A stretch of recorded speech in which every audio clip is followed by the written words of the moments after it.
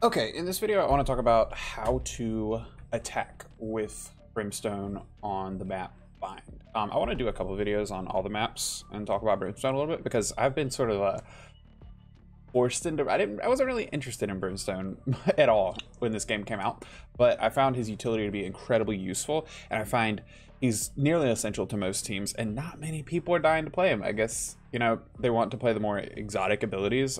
Brimstone having his 3 smokes, they're very reminiscent of just normal utility from a game like CSGO. 3 smokes, his molly, and then his stim beacon. Stim beacon being a little less useful, but the molly and specifically the smokes are just essential to pretty much any team as far as I'm concerned. And I found even when I do play with the Brimstone, I was constantly complaining about not really getting much out of their utility, especially the smokes. So in this video, I just want to go through a couple of ways to attack and be sort of the what do you say, the in-game leader of your team if you're in a pickup game. You know, these may not be the exact strats, the ways that you play in a competitive game with a full 5-stack team, but here I want to talk about how, as a solo player, you can hop into a team and kind of try to nicely take control and ask your teammates to do things and make pushes with you that have been really successful for me in game. You still have to have the gunplay, you still have to have the mechanical skill to outshoot the enemy team, but these are some ways that I've found it's incredibly easy to just push right into the enemy's team and plant the bomb. So this is going to be how to attack on Bind. I hope you guys enjoy. So the first thing I want to do is we're going to start with an A push. This is really simple and easy.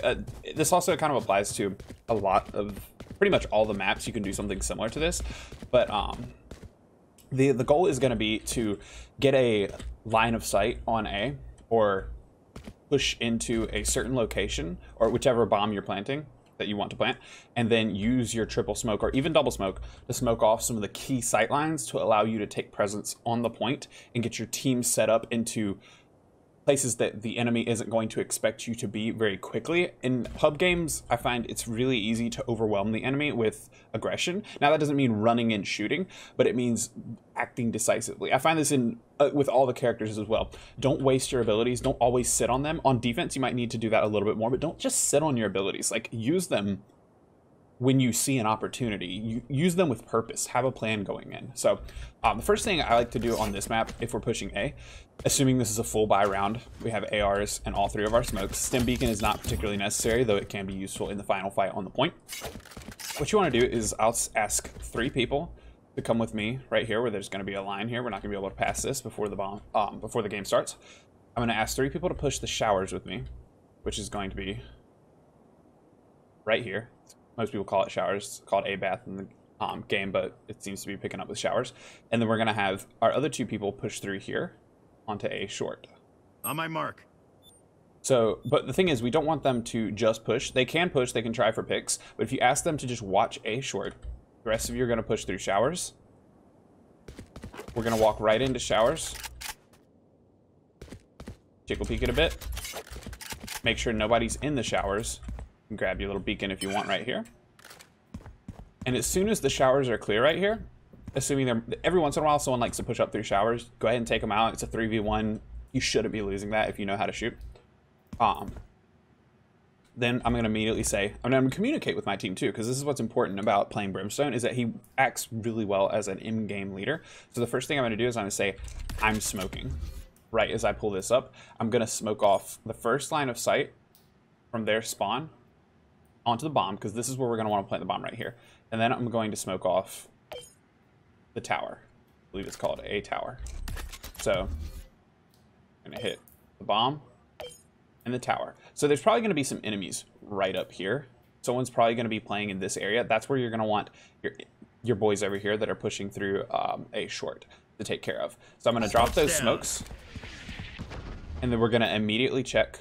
We're going to burst out, check our right. Every once in a while, there's a guy hanging out right here. You can kind of adapt to that. You'll see if the team wants to do that. And there's probably going to be a guy around here. But if when I smoke, you go ahead and ask your A short team to move. Say, everybody move in, take place on point. You're going to go straight in here. If you don't see anyone, start planting the bomb. As your A short players as your A short players come in, they're going to be able to pinch this guy and hopefully win that gunfight. There's probably not going to be 2 guys there. If so, you're going to have 3 guys spreading out, in which place you might want to have one of them take up over here so they can cover the point. Over here is usually a little bit better, so they can cover that A short and that U-Haul look. And then you can go ahead, while your smokes are still up, you can move right around over here, check who you haul, check the store. You're going to be set up for success here. Now, as you're taking up a defensive position, trying to set up on point, the goal here is to get set up in a way that the other team isn't going to expect you to be while your smokes are down. So you want to move quickly and you want to grab your frags, and then chances are the enemy team has sent 1 or 2 guys to A, and they've got 1 or 2 guys at B, and then there's a floater who might be at A or B. So when all 5 of you are pushing through here nice and decisively, it's going to take a second for the other team to rotate around from B. So that's when you want to take up your defensive positions, everybody spread out and hold some angles. And what's going to give you the massive advantage here is the fact that the other team isn't going to know where to look already, because all these smokes are up, and then you've already taken position without them seeing you. And if so, you've already got the frags. So from here, you're just going to hold your angles and try to win out the gunfights. And if you only use 2 smokes to push, you're going to be able to use that final smoke as the other team's rotating around. You can drop a smoke here, you can drop a smoke here. All you're doing is buying yourself time at this point with the smoke. You're cutting off sight lines, but you're also just buying yourself time while the bomb ticks away. That's going to force the other team to have to act aggressively. They're not going to be able to slowly, methodically come in and take you out, because you've already bought time. The bomb's already down. You've already had some gunfights. They're trying to locate you. They're trying to communicate with their team. Hopefully you've got a couple frags, and they're in a massive disadvantage state. So that's kind of how you want to attack on A. From there, you need to win your gunfights. You need to hold good angles. And the thing is, you can't just push the exact same every time. Sometimes it does work. Sometimes you just always win the gunfights. You can push it until your heart is full. But you can mix it up if they start to adapt. Another smoke I like to use, sometimes I'll use a triple smoke when I come in here from A when we're pushing. I'll use this if I catch somebody one of the rounds, if I lose a round or die to him one time, if I catch somebody hanging out right here, I like to sit right there and wait for you to walk out.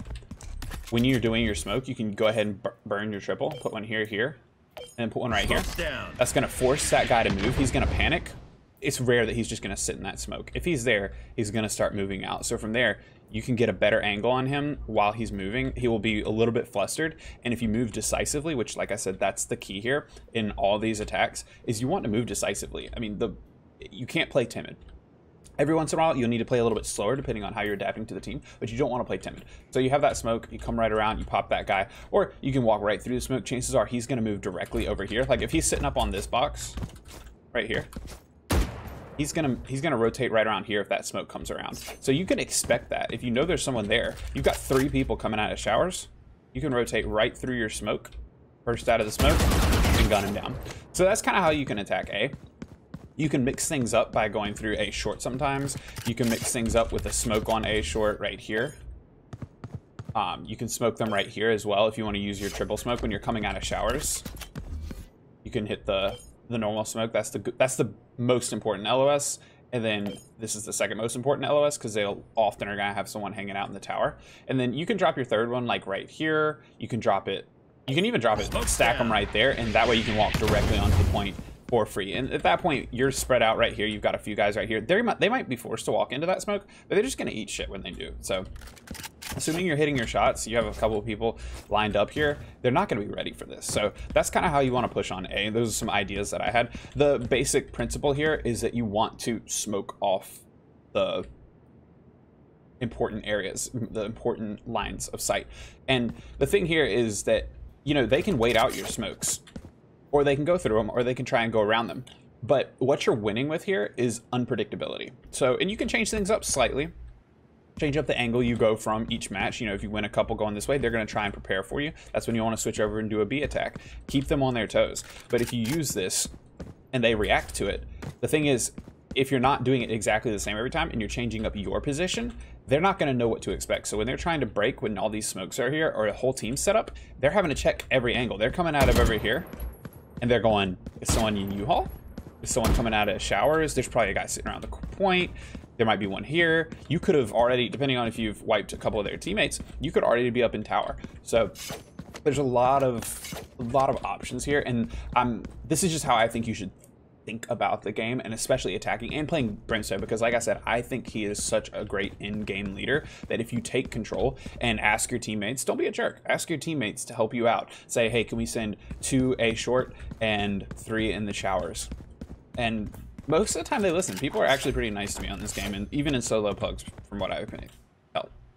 So like, just ask them to do this and then just call it, you know, use your comm. Say, ready? Smoke's going down. And then you go out and you say, push A short, push A short. I'm planting, take the point.